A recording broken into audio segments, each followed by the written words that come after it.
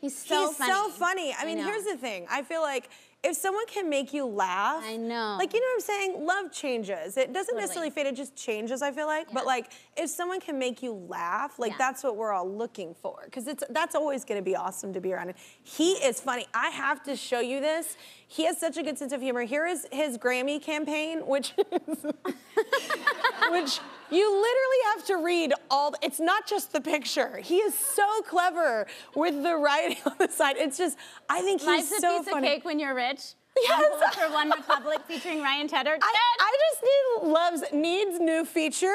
Like, he's so funny. Well, the thing is all these people were posting their own things. And he's like, what is this? I know, and he's ripping on him. It's funny.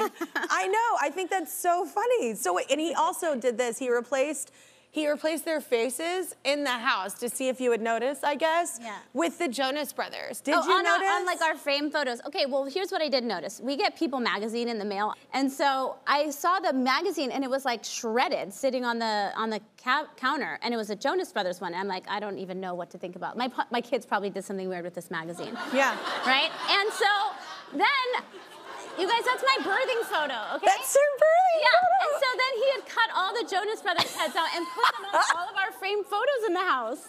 He's so weird.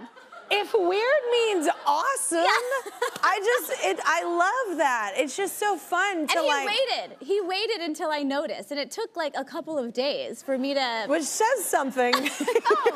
Maybe not so observant in your household.